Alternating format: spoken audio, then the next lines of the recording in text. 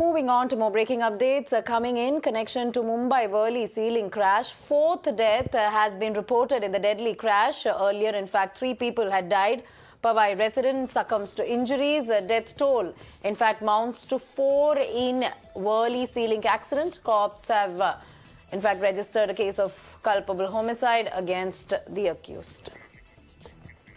So details coming in as far as the Mumbai Worli Sea Link car crash is concerned. A 4th death being reported today. In fact, earlier 3 people had died in this deadly crash that occurred on the Worli Sea Link. In fact, Powai resident has succumbed to injuries. Let's go straight across to Ankit. Ankit, another death being reported in this tragic crash.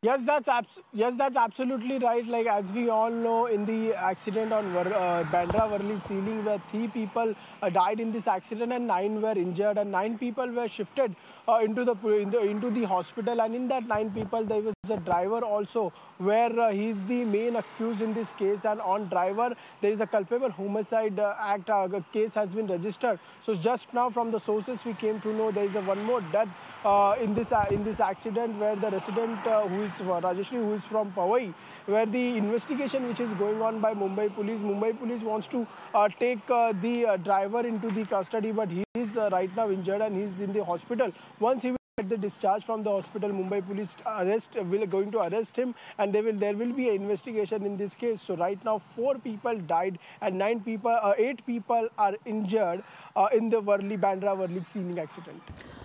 All right. Thank you, Ankit, for bringing all those details. We'll leave it at that.